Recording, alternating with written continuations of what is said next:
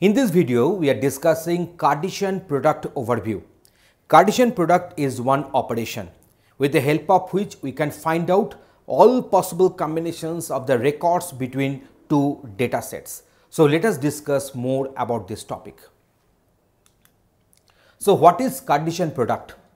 The Cartesian product is a set operation where every element of a set joins with every record of another set. So one element of this particular set, one record of this particular set will be doing the joining with the rest all records from the other set, and that will be true for all the elements in this set. So that is our Cartesian product. So it is also done for data sets, and this process is very costly and it takes a long time to complete the task. When we want all pair combinations, then we have to perform the Cartesian product operations. So whenever we are trying to get the combinations of all records between two data sets, then the Cartesian product is the only one operation to be carried out. The Cartesian product is determined during the job setup, and after completing the calculation, each record reader is responsible for generating the cost product from both the splits. So at the initial setup, we must be knowing that we are going for the Cartesian product, and after completing the calculation, each record reader, so here we are having the record reader which is responsible for the generation of the final outcome. So it is map only job, so no combiner, no reducer or partitioner will be involved here. So I think now this diagram will clear our conception.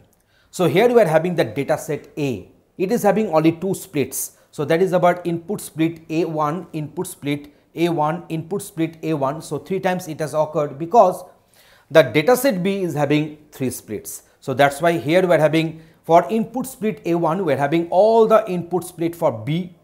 Then for input split A2, we are having all the input splits for B. So what we are getting? We are getting the combination A1, B1, A1, B2, A1, B3. Similarly, we are having A2, B1, A2, B2 and A2, B3.